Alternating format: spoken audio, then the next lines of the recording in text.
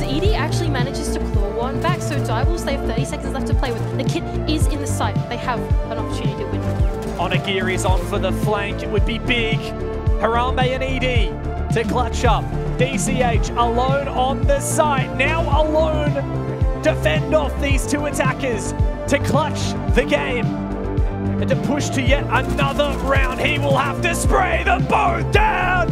DCH, hold on to your horses. But it's not happening. Harambe crushes his dreams.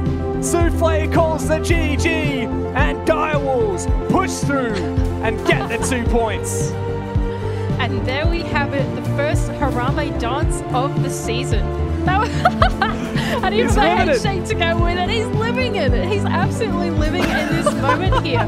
2 points on the board for the Direwolves. They will be absolutely thrilled with that. And Edie, he just can't believe himself. Did you see that? Oh my gosh, I'm in absolute disbelief. Kind of the head, the face palm, just clawing that round back for the Direwolves, finding 3 kills, and Harambe to close that out with the Bearing 9. What a tense final round for them to eventually win out the series.